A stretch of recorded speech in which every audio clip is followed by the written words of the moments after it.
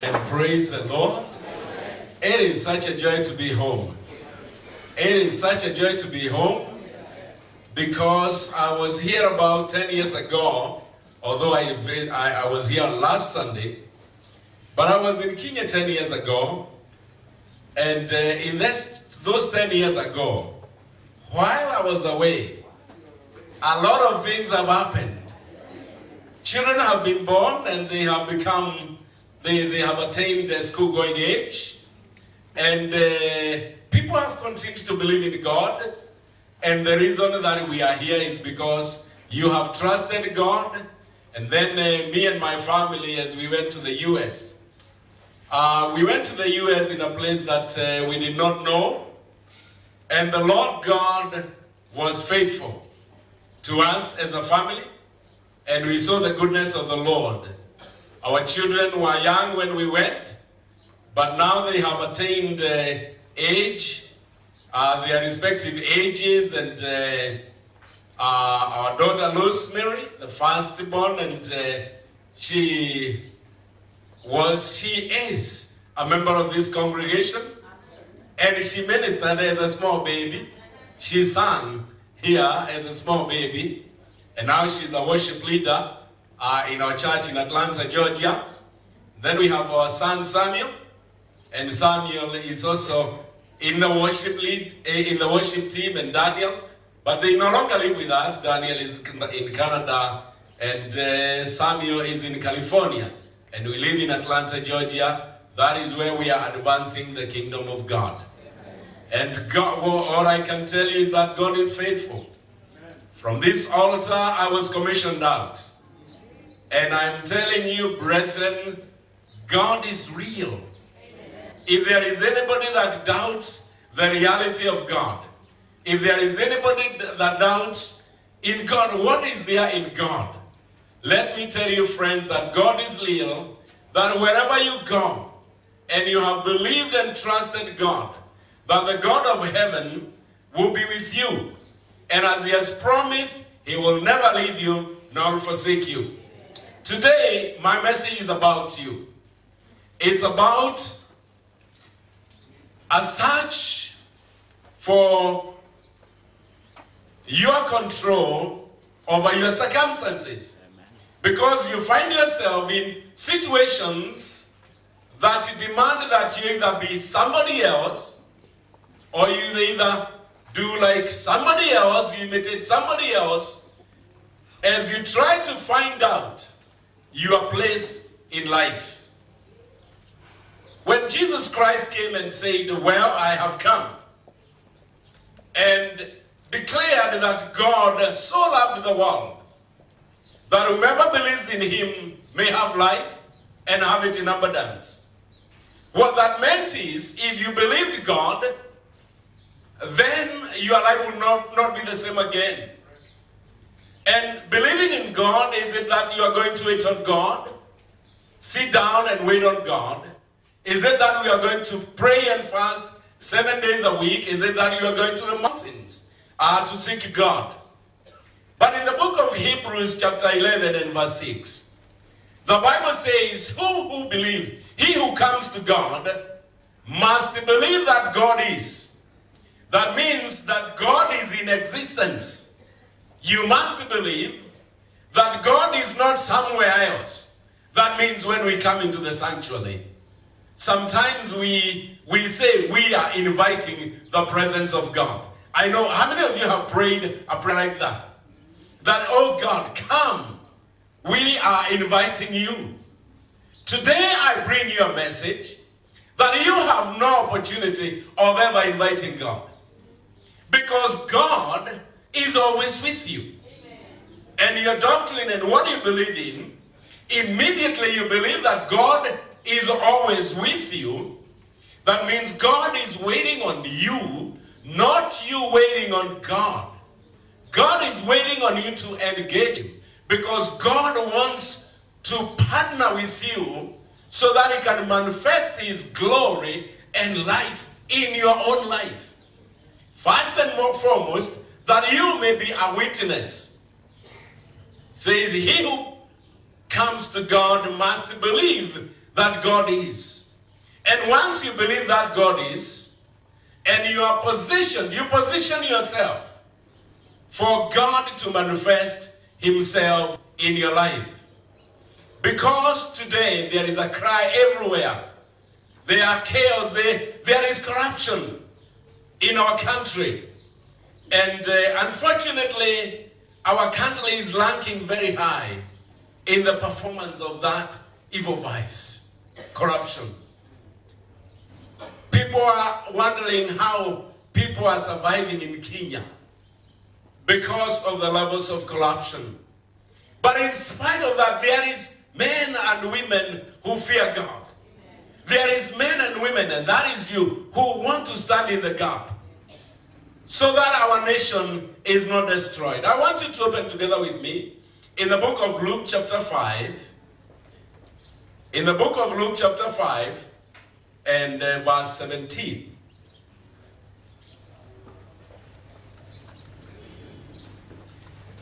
I want us to read this passage of scripture, and from it we will mind a few things that will help us as we navigate our way through life and the challenges that we face. One day as he, Jesus, was teaching, Pharisees and teachers of the law who had come from every village of Galilee, from Judea and Jerusalem, were sitting there. And the power of the Lord was present for him to heal the sick. Some men came carrying a paralytic on a mat and tried to take him into the house to lay him before Jesus.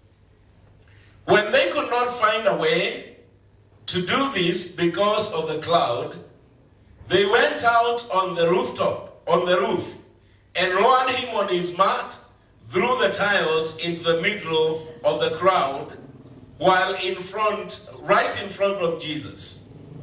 When Jesus saw their faith, he said, "Friend, your sins are forgiven." The Pharisees and the teachers of the law began thinking to themselves, "Who is this fellow who speaks blasphemy? Who can forgive sins but God alone?" Jesus knew that what they were thinking and asked, "Why are you thinking these things in your hearts? Which is easier to say, 'Your sins are forgiven,' or to say, 'Get up and walk'? But that you may know the Son of Man has authority on earth to forgive sins." He said to the paralyzed man, "I told you, get up, take your mat and go home." Immediately he stood up in front of them, took what he had been lying on, and went home praising God. Everyone was amazed and gave praise to God. They were filled with awe and said, "We have seen remarkable things today." Let us pray. Our Father and our God, in the name of Jesus Christ, we thank you because you are here in our midst. I pray that you may break this word for us, that it may nourish our spirits and challenge our lives to move to the next level in Jesus' name. Amen. Here we have read a story, an incident about a situation that was in a particular village. And Jesus was about doing what he did best, teaching the word so that faith may be built in people so that they may connect to God, with God. Because faith comes by hearing, and by hearing the word of God. So Jesus was teaching, and people had come from all over.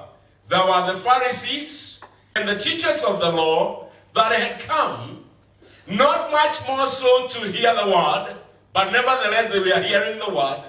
But they had come with minds to judge and disqualify Jesus as a rabbi. And as Jesus was talking to them, there is a certain group of men realized that Jesus was in the neighborhood. And they identified a problem in their community. And the problem they identified was there was a paralytic man. And he was already an issue in the community. And they decided among themselves that they were to take action. And therefore they prepared this man. They built like something like a bed, held it, and they took him to Jesus. But as they were taking him to Jesus, they immediately realized that there was a big crowd of people around where Jesus was, and so they could not get through. They decided, well, we cannot get through, but then there is something we'll do. However they did it, we are not told. But the scriptures tell us that they climbed to the rooftop. And when they climbed to the rooftop, then they removed the tiles, and from the tiles, they let the man right into where Jesus was. Many times we see problems and issues in our neighborhood, even in our own families, even in our own lives. And when we see those issues, we do not know how to handle them because there is a lot of noise in the crowd. There is a lot of opposition wherever we are. I think everybody now is familiar with the word opposition. And the word opposition, many times we think about political opposition. But there is always opposition in your life. Whenever you want your life to change. Let's say you're in school and you are in school and you are applying yourself to study. Your opposition comes to you right from within yourself. That you have to deal with yourself in order for you to go where you want to go. Even before you are opposed by anybody else, you already have an opposition inside of you. And as an individual, you must make a determination to break through that opposition in order for you to progress and to move on where you want to be. Now, the scriptures tell us that wherever you want to go and wherever you want to be, there is somebody else that has preceded you there. And God is already there. You are not going to find God because God is already there. I began by telling you that you are not inviting God, but you are positioning yourself to allow God to work in your life. You are going to fight through that opposition, and as you work your way through the opposition, you might do things that are not orthodox, things that are not very familiar. Because God is looking for men and women who identify a problem, and when they identify a problem, they are not actually waiting on God. Because God has been waiting on you. God is waiting on you so that you may take action. And when you take action, then you realize that God was already there present, waiting for you, and praise the Lord. The Bible says that the power of God was present to heal. That there was already power of God present to heal. So these men went up the roof. And as they went up the roof, working on their faith, they lowered the net. And the net came right in front of Jesus. And then Jesus looked at them and said, well, there were a lot of people in that midst. But we have not heard about anybody else that was healed in that incident. But what we hear is about this paralytic man that was healed because of the faith of his friends. Let me tell you, friends, this morning, that there are a lot of people out there that are suffering. There are a lot of people there that are sick. There are a lot of people that are waiting on you to form a group, to come together and say, together we are standing in the gap for our nation. Together we are standing in the gap for our community. Probably Jesus has been crowded and we cannot see Jesus clearly. But we know that Jesus is the power of God in our midst to change our situations. But the clouds that could be gathering in churches have already clouded the understanding and the access to Jesus Christ. Probably some people would try to find Jesus Christ in the church, and they would not find him because there is already somebody explaining Jesus doesn't work that way. God does not move this way. God requires you, it's required of you to take that personal initiative. When the Bible says he who comes to God must believe that he is, that means you must make the steps. You must be engaged in the process, because there is a process that God wants to engage in. And the process is you take the first step in advancing to what you want God to do for your life. If you are at home and waiting on God and doing nothing, let me assure you this, that you leap nothing because nothing will happen. But when you take one step, the Bible says the steps of a righteous man are ordered of God. And who is a righteous man? A righteous man is a man that wants to align himself with the will and the purposes of God for his life. And so when you take a step, then God takes a step with you. When you take a step, then the Bible says that they are ordered of the Lord. And not only ordered of the Lord, but the Lord becomes your guide. He becomes the one that is guiding you and leading you. And finally, you find that whatever you are seeking, whatever you are desiring, because you have taken a step, because you have done something, that God then multiplies what you have done. Praise be to the Lord. The Bible says they lowered the man. And when they lowered the man, the Bible says, and God and Jesus saw their faith. What have you put your faith in? As you take your step, you must be clear and identify, what is this that I am believing God for? Not just believing in God, that is good. Not just to be blessed with what? Not that God, you want God to speak about what? Because God will speak. But if you do not know what you are expecting on God to speak on, you will never know that he has spoken. If you are not expecting something specific, let me tell you, friends, even when it comes, you will not recognize it. Have you noted that if you buy a car, or if you are building a house, you see a lot of houses being built.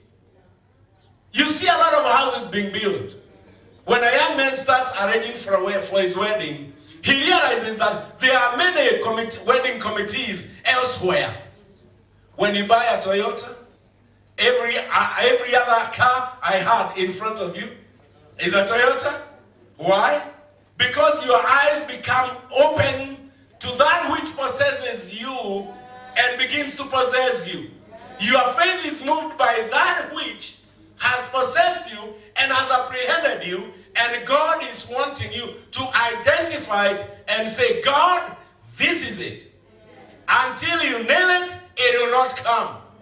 Until you call it by name and work towards it, because not only calling it by name, there is a process for you to get to where you want to be. There is a process. After calling it a name, you must become one with that which you desire, and then to realize that your partner is God.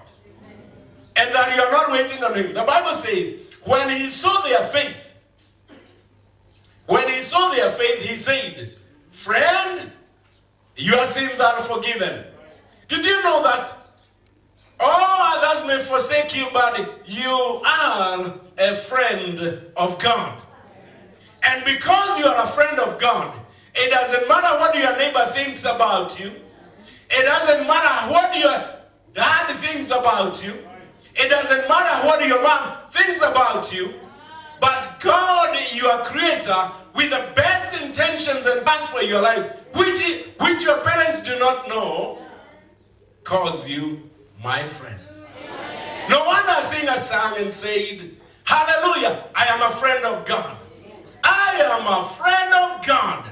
And then you can be certain that you are a friend of God, and God is working in your life to will and to do his good pleasure.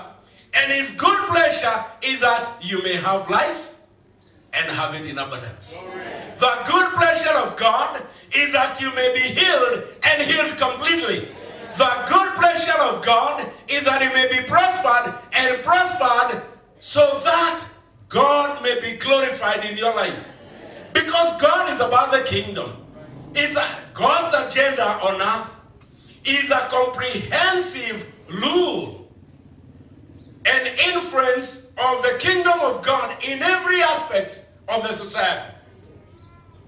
In commerce, or in economics, in wealth, in politics, in education, in the marketplace, that God's influence may be felt in every community where we are. A few years ago, I lived in Juja Road, and I noted something when I was there. Some people came and opened a library. And after they opened a library in my neighborhood, they began to even encourage people in the community to go to the library. But when you went to the library, they were very selective in the books they stocked. And as they stocked those books, then people would come, some people would go there and read, and by that time I was studying for my CPA. And then after that, I noted that the same people had acquired a property in the neighborhood. It was very strange how they began to influence this community. And finally, as I speak to you today, that community has been taken over. That community has been taken over in its totality. Why? Because of a people that identified a need, and they said this is where we are going to be. And I thank God for where I'm standing today. I thank God for where I'm standing today and the impact that the church and this community and this altar is having in the neighborhood and regions beyond. That from a pigsty, come on now, from a pigsty across the street in Mirema, where we gathered and called upon the God of heaven, that today it's a different story.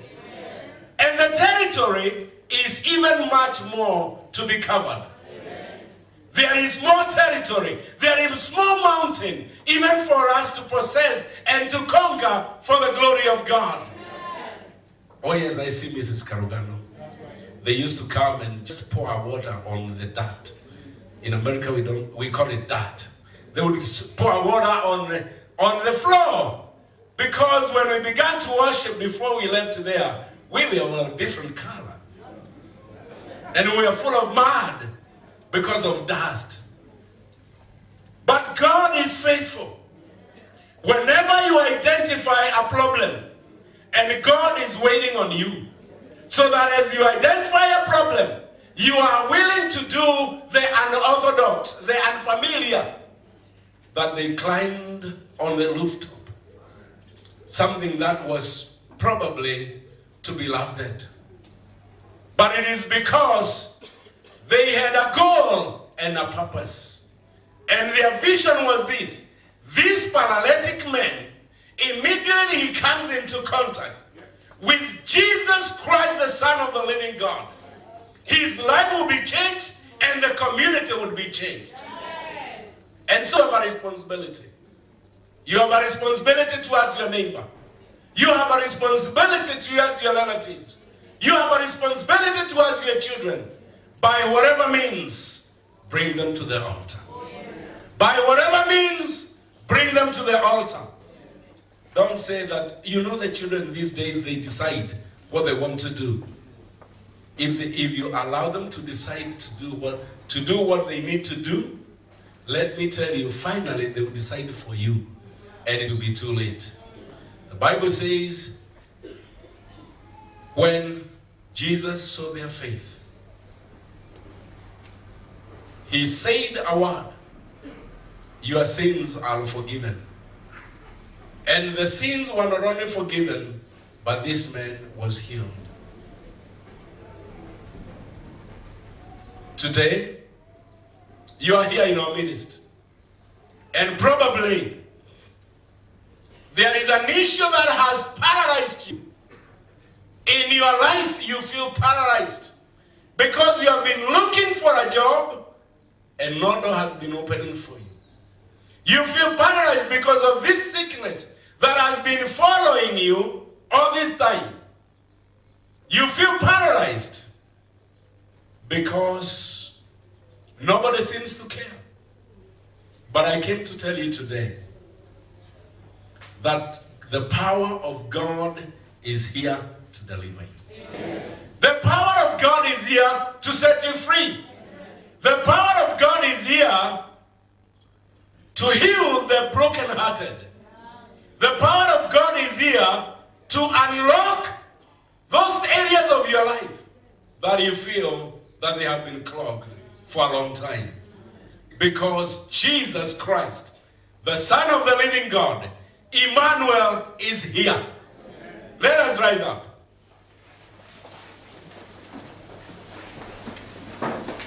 I want you to take a step. I want you to believe God for one thing.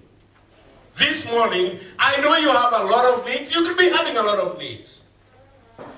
But I want you to believe God for one thing.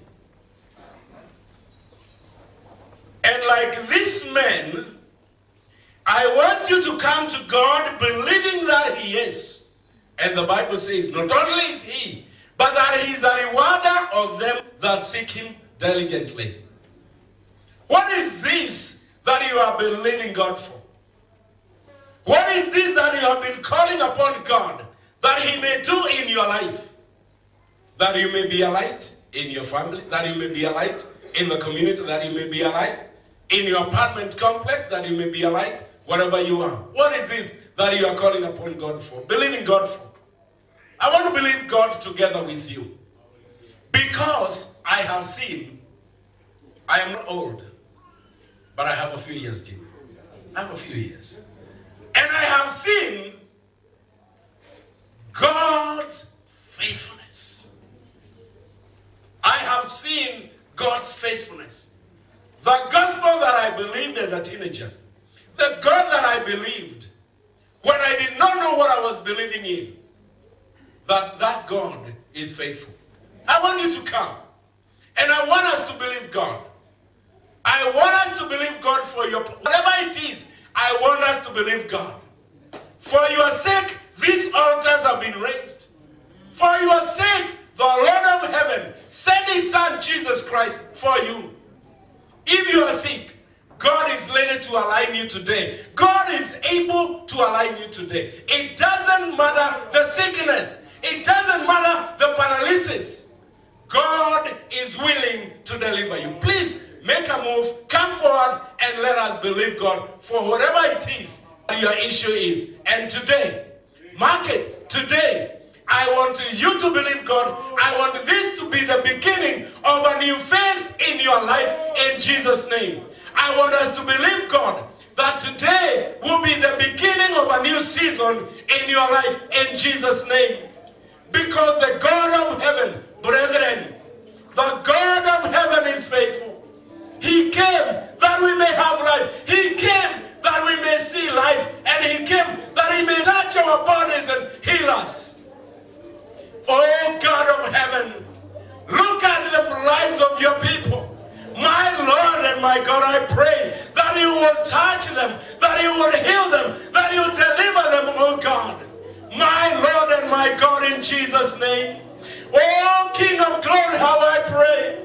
Everlasting Father, that even as you have been faithful and manifested yourself in a mighty way, oh God of glory, that you will send your word in their hearts, oh God. I send your word in their lives, oh God, that you may touch and heal them, oh God. Yes, in the name of Jesus Christ, my Father and my God, how I pray that, oh God of glory, that your glory and your power will come down. Manifest yourself in the lives of these people, oh God. They have come to you believing that you are able, oh God. Manifest your ability in their lives. Manifest your ability, oh God, in their situations in the name of Jesus. Oh yes, Lord of glory. I come against those sicknesses. I come against those sicknesses in the name of Jesus Christ. I come against cancer. I come against paralysis, oh God, of any kind in Jesus' name. And I pray that, my Father and my God, that thou shalt heal your people. Oh yes, heal and deliver your people. Oh yes, Lord, touch them and heal them, Lord. Yes, in the name of Jesus Christ. There are those that have been seeking you, oh God, even concerning jobs, oh God, and various other situations, oh God. My Father and my God, I pray, yes, by the stripes of Jesus Christ, we are healed of every sickness, oh God. In the name of Jesus Christ, by the stripes of Jesus Christ, thou shalt be healed.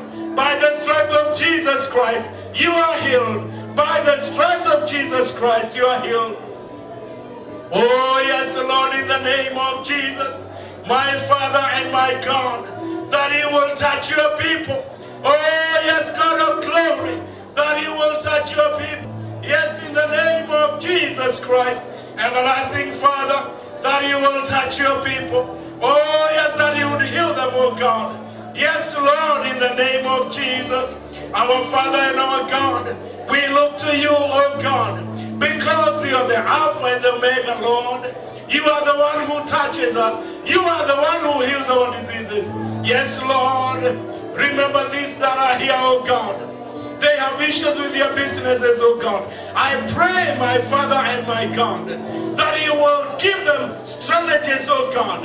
That you give them alternative plans, oh God. Oh yes, in the name of Jesus Christ, my Father and my God, I pray for your wisdom. I pray for your understanding. I pray, oh God of glory, that you will touch them. Thank you, mighty God. Thank you, everlasting Father.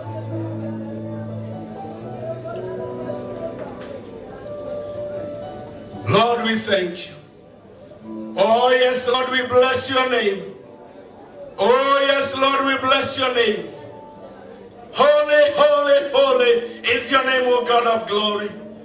Holy, holy is your name, Lord of glory. Power and majesty belongs to you, O God. Healing is in your wings, O mighty God. Deliverance with your mighty hand. Oh yes, deliver your people. Set them free, O God. In the name of Jesus. Bring their children back home, oh God. Yes, bring their children back home, oh God. Yes, bring their children back home, yes. Bring their children back home. Yes, in the name of Jesus. Oh, yes, Lord, we thank you.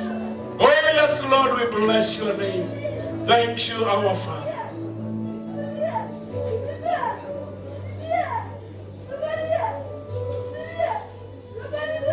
Our Father and our God.